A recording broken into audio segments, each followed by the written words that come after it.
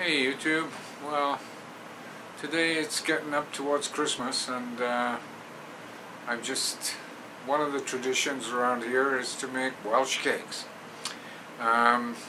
Most of the people I know say they can make Welsh cakes or say they've made Welsh cakes usually have an excuse that they can't make them anymore because they don't have a bake stone. Well, I'm going to show you how to make Welsh cakes today. So let's make our way into the kitchen and see what we need. Okay. Well, here are the ingredients. What you're going to need is some flour right here, and some sugar, some lard, good old pig fat, baking powder, 4 ounces of butter, an egg, some nutmeg, must have the nutmeg, some currants, and raisins or sultanas if you can get them, and some salt. Okay, well, let's get started. First thing we're going to need is some flour. So we need a pound of this flour. This thing comes in kilograms, so I'm just going to weigh it. So I put tare on the scale and I'm going to put a pound of flour in here.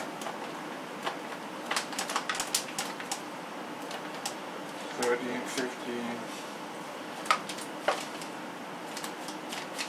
There we go. 16 ounces of flour. And next thing, we're going to need a teaspoon of baking powder.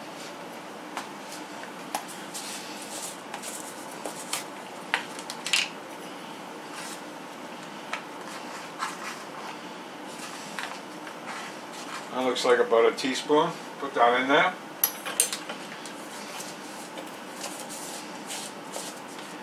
And we're going to now put the nutmeg in as well. Now with this shit you don't need to get too crazy with it, but you need just about the right amount. I find a level teaspoon of this is just about right. You can use more if you like it, but anyway, that's what I like. So we're putting that in, and we're going to mix in the butter and the lard in a sec. Okay, well actually I messed up there. I had the scale turned to grams and I put 160 grams of flour. But I've changed it around and now I'm back to 16 ounces, so I got the pound of flour. The nutmeg and the baking powder are already mixed in. And I've cut up 4 ounces of butter and 4 ounces of lard. And I'm going to cut that in and mix it into the mixture. Okay, well I've made up cut up the fat and I'm going to mix that in. I found the best way to do this is just get your fingers in there and make a mess. Basically, grind it in. Don't spill too much flour. Maybe a bigger bowl would be an idea. Anyway, we're just going to mix this in until it's nice and smooth and then start adding the rest of the ingredients. Everything's been cut in and my hands are reasonably flour free again. So the recipe calls for 6 ounces of sugar, so we're going to put that in now. So we'll set up the scale here. Okay.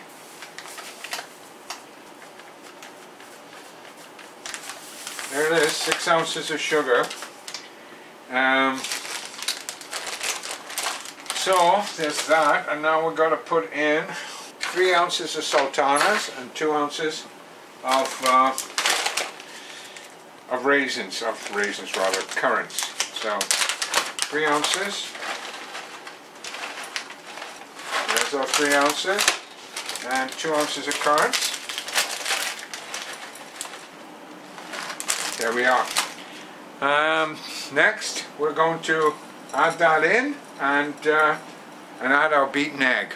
Well, much as I like the other bowl, it was definitely too small for the job, so I'm just transferred to a larger bowl, and if I were you I'd start with a large bowl. Yeah. Anyway, we're moving right along, and just cut the whole mixture together with your fingers, and then we'll add our egg.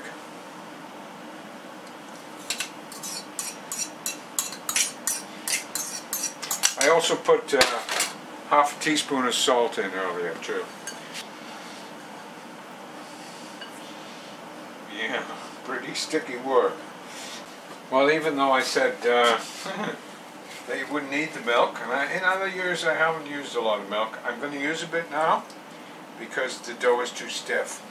So I just put a splash in there and we'll work it up like that.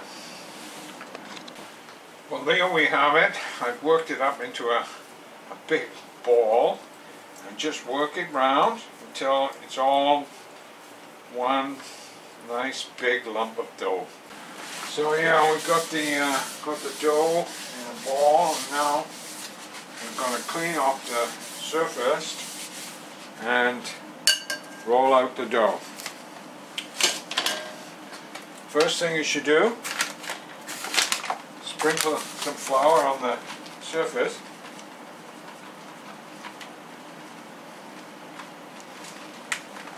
And spread that around a bit. And start flattening it out.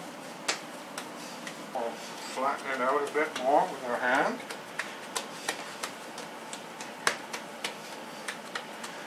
Okay, flour up your rolling pin and roll it out.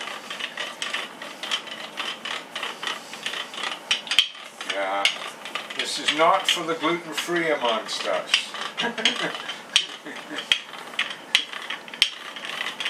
All for the low-fat people.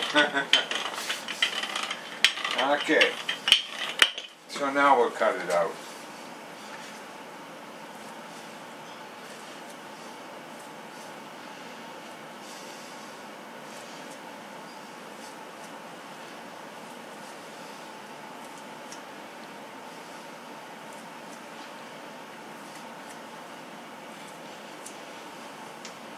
Maybe get one more. Just about. Well, there we have our first batch there, 13, so a baker's dozen. Not by any means would anyone describe me as a baker, but still, here it is.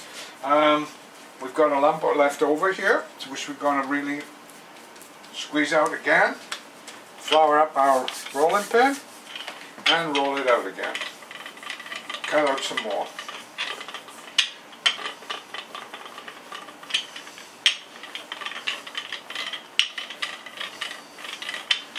Okay, let's go.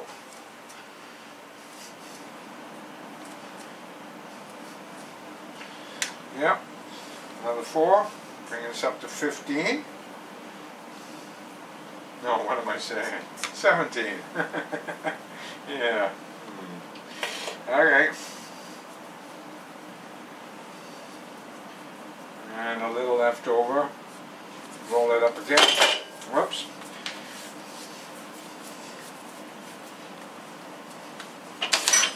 And whoops, yeah, better get flour on that rolling pin.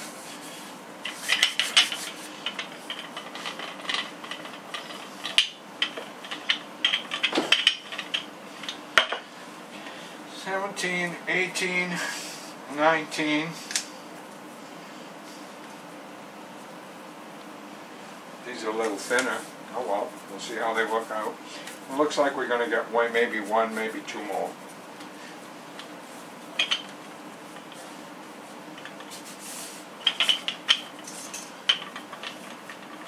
Oops. That's okay.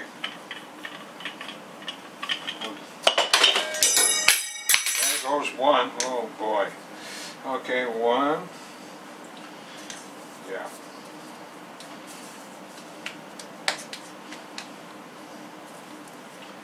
There's our total. Okay, so there they are. A couple of thinner than others, but no big deal. And this one's for the cook. Okay, we'll just squeeze that one down. Alright, there it is. Now we're going to set it up and bake the buggers. Okay. Yeah, well, like most people, I don't have a bake stone either. What I use is this Japanese heavy iron pot. A skillet would probably be better, but this is good and heavy, and this is what I use anyway. So that's what I'm going to use to cook them in. They're on top of the stove. I like to put it quite low. I've got it set at about 3.5 on my yeah, I don't know how warm that is. That's 5 would be medium, so just below 4, 3.5 with the iron pot, and I let it warm up for a little while. So we're going to arrange them in the pan as best we can. Try and cook about 6 at a time.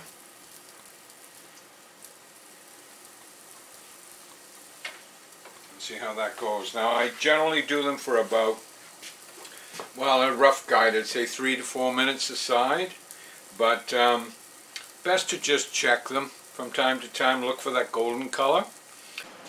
So there they are. That's sort of the color you're looking for. They can be a bit darker than that.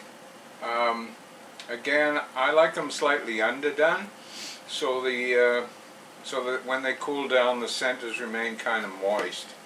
Anyway, that's the first batch. I'll be adding the next batch in a second. Here it looks like about 4 minutes is what we need per side. That one's 4 minutes.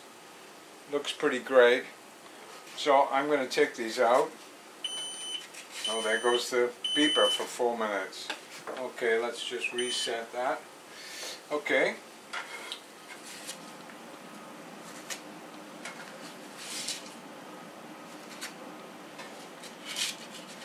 And we'll get ready to put the new batch in.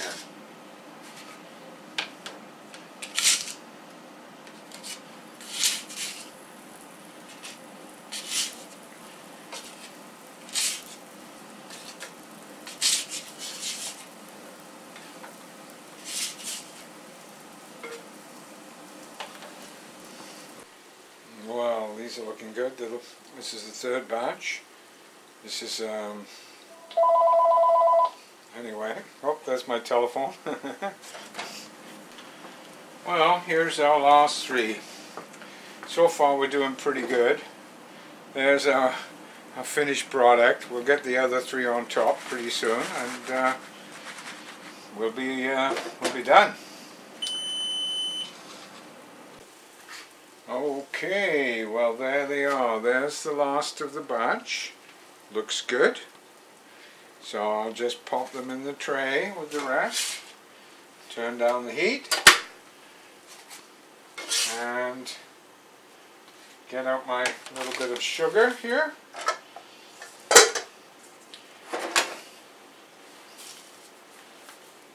And here they are. Just get a little bit of sugar